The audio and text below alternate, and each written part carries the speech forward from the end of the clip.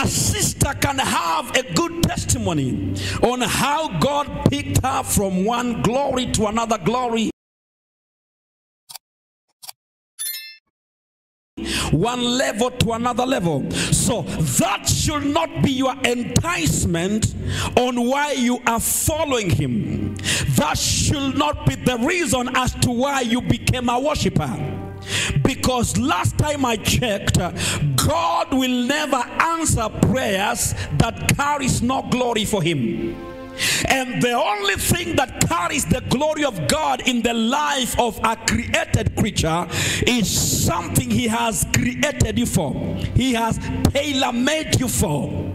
So what he made you for is different from that brother who is giving a powerful testimony at the place of the ministry. Because many a times we tend to walk into the ministry according to the marketing plan of the preacher.